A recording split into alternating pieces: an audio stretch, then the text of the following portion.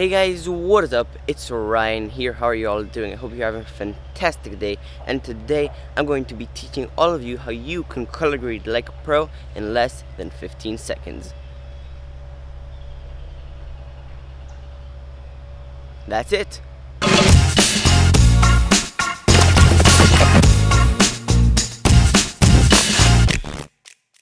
Color grading is an art form and it takes a very long time and is very hard to master. It is especially hard because color is very subjective. Everyone likes different colors, everyone likes different color palettes, everyone has a different aesthetic that they like, and that makes it very hard to color grade well because everyone's gonna see that differently. Now I do want to differentiate color grading versus color correction, which a lot of people get confused on.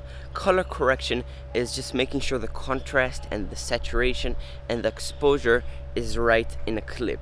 Just making sure everything looks as real as possible and everything looks correct. Color grading, on the other hand, though, is changing the color, exposure, and saturation of an image to a certain style. Lately, what's been very popular are LUTs, and what LUTs are color presets that you put on your footage and it automatically changes all the colors to a certain style. I've done a lot of research and a lot of experimentation to find what the best LUTs are, and for my research and my personal preference, the best LUTs I've found out there are the Lutify.me professional LUT package. The Lutify.me professional LUT package has over 200 LUTs in all different styles. You have teal and orange LUTs, you have vintage LUTs, you have LUTs that are inspired by big Hollywood movies. It's really great, and I've tested every single one of over 200 LUTs and I haven't found one LUT that I haven't liked. The Lutify.me package costs about $60, and actually I've teamed up with Lutify, and if you use the code Orion Eshel at checkout, you'll get 10% off, and also I'll get a little part of the commission of the sale. So if you do end up buying it, thank you. Also, I want to say that this video isn't sponsored at all by Lutify.me. They did give me the LUTs for free, and they did give me that coupon code, which I will get a certain percentage of the sale, but they haven't told me to say anything. This is completely my opinion. If they would suck, I'll tell you they suck. If they're great, I'll tell you they're amazing. Alright, with that being said, let's hop onto the computer and get started. Alright, so we got the computer here. We got the clips that we're going to be grading. There we go. And now just set this camera up here on the tripod and get going.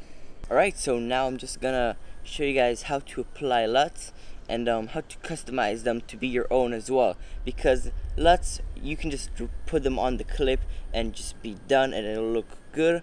If you're in a rush, that's usually how I do it too.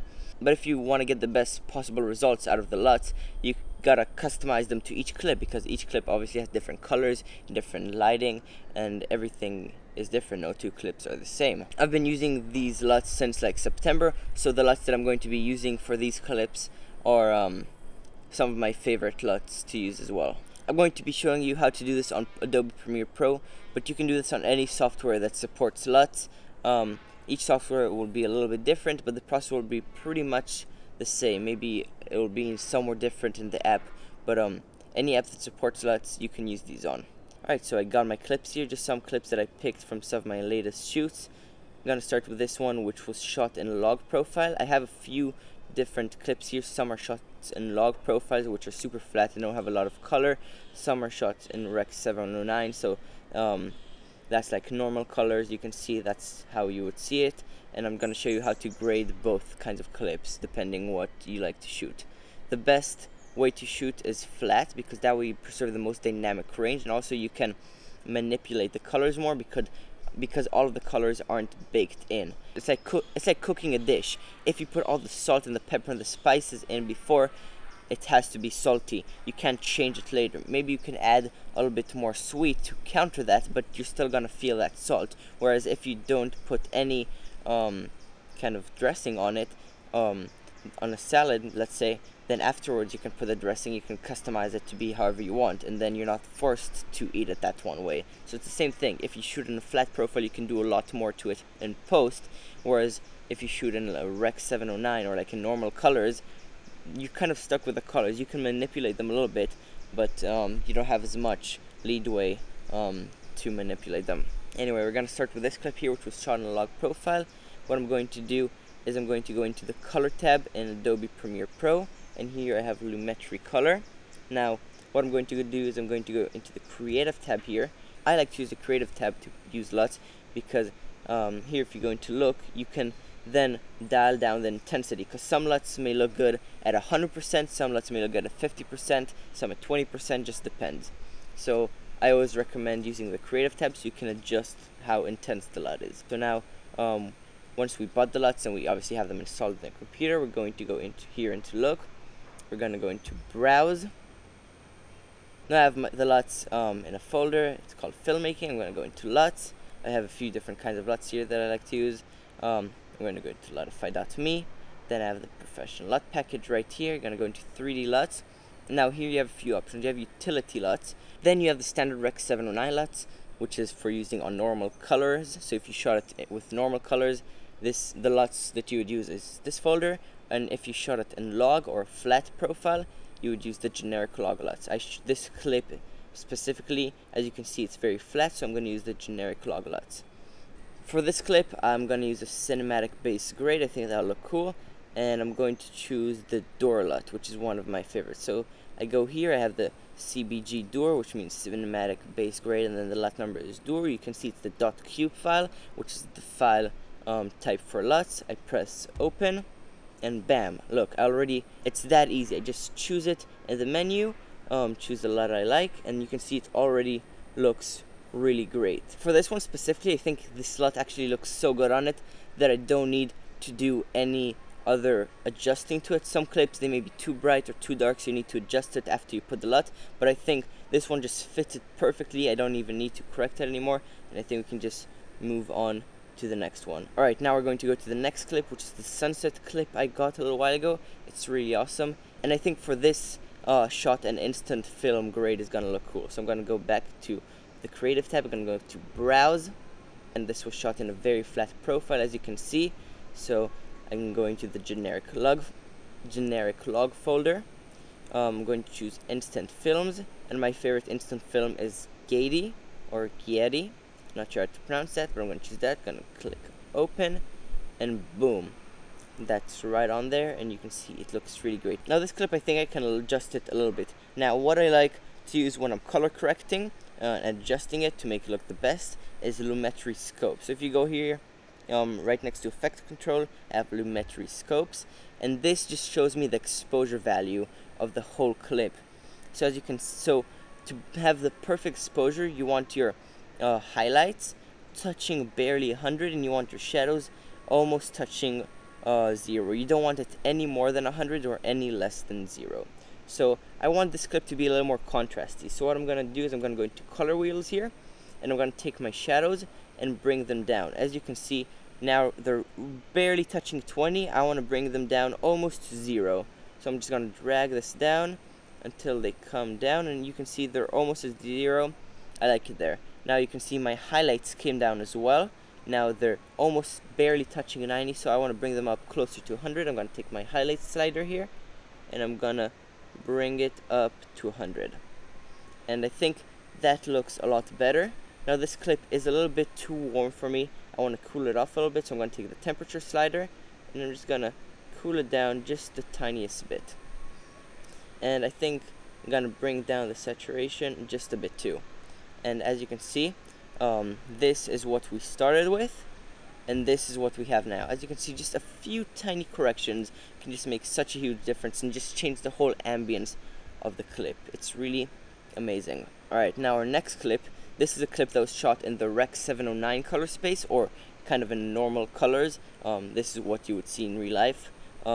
So for this one, we obviously can't use the log LUTs. Just to show you what would happen if I applied a log LUT onto this. Let's apply the same LUT we just applied. You can see that's way too much. That's because the clips that this is meant for are super flat, and this is shot in normal color. So if you try and apply the log LUTs, this doesn't look very good. So I'm gonna go back to the screen here, to the beginning, the Lutify.me professional LUT package. I'm gonna click on 3D LUTs again. Now I'm gonna click this time on standard Rec 709 LUTs, and I think for this clip, what's gonna look good is a teal and orange grade. So I'm gonna go into the teal and orange pack here, and I really like the LUT Mimosa. All of these teal and orange LUTs are really good, but I especially like Mimosa. Oh, there's this mosquito here. I especially like Mimosa, so I'm going to open it, and this looks really good. The exposure looks good. I don't think it needs much correction. If we go here to the Metri scopes, you can see it's almost touching 100, and it's just touching 0, so it's the perfect exposure. But as you can see, it's not going over 100 or over 0, so it's not overexposing or underexposing. That means it's either too dark or too bright. As you can see, because this clip wasn't shot in flat profile, there wasn't as much change compared to the other one. The colors don't adjust as much. That's because all the colors are already baked in, you just can't adjust as much. They're already there, all the information is there. Instead of when you shoot flat, you just add all the information, you can do whatever you want. But still, this looks really good. I really like this grade. This clip right here is a clip I shot in Sinai. I really love the colors in the clip, just straight out, but I still want to kind of give it a look, so I think what will look good on this is a teal and orange LUT, because you have the blue ocean here, and then you have like the orange ground. I think it'll complement the teal and orange LUT. I'm going to go to standard, because this was also shot in normal colors. I'm going to go to teal and orange, and I really love this Macrox LUT. It's kind of this faded teal and orange look. It just looks really good on anything desert or anything that's orange. I love this LUT. I'm going to click open, and as you can see, that looks really good. I think for me it's a little bit intense. I think it's a little bit too much teal in the background, so what I'm going to do is I'm going to kind of bring the intensity down here to maybe 65. 80 I think looks good right there. Now I'm going to do a little bit of correction just to kind of make it so I get the most out of it. I'm going to bring the shadows down a little bit, a little closer to 0. That looks good, and I'm going to bring the highlights up. That looks good to me, and I think I'm going to desaturate it just a tiny bit, and that looks awesome. Alright, just press on and off. And that's it. As you can see, color grading really isn't that hard. A lot of people are intimidated by it, but it's really easy. You just kind of gotta have a good eye for color and what looks good and what people like, and you'll be able to do it really easily. It's really fun.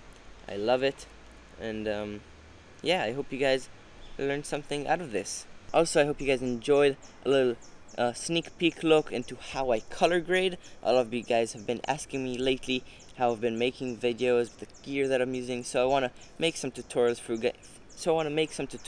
you guys. I made a few tutorials like in the beginning of this channel, but I felt like not a lot of people like it, but I actually really like making them, and I like sharing all the information that I have. So let me know if you guys like it, but I think I'm still gonna keep doing them just because I like it, and I like just sharing what I'm doing and how I'm doing it. So yeah, I hope you guys learned something out of this. If you guys like the LUTs you saw, you can consider going to the Lutify.me website. I'm going to put the link in the description and up here.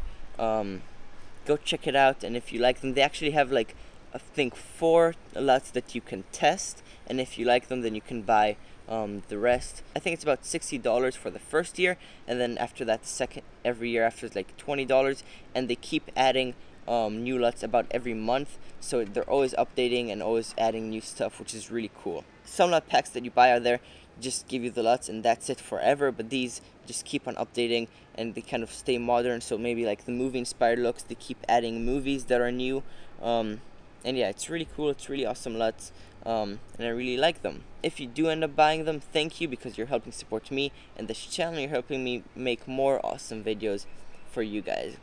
Alright, hope you guys enjoyed, and I will be seeing you at the next video. Bye!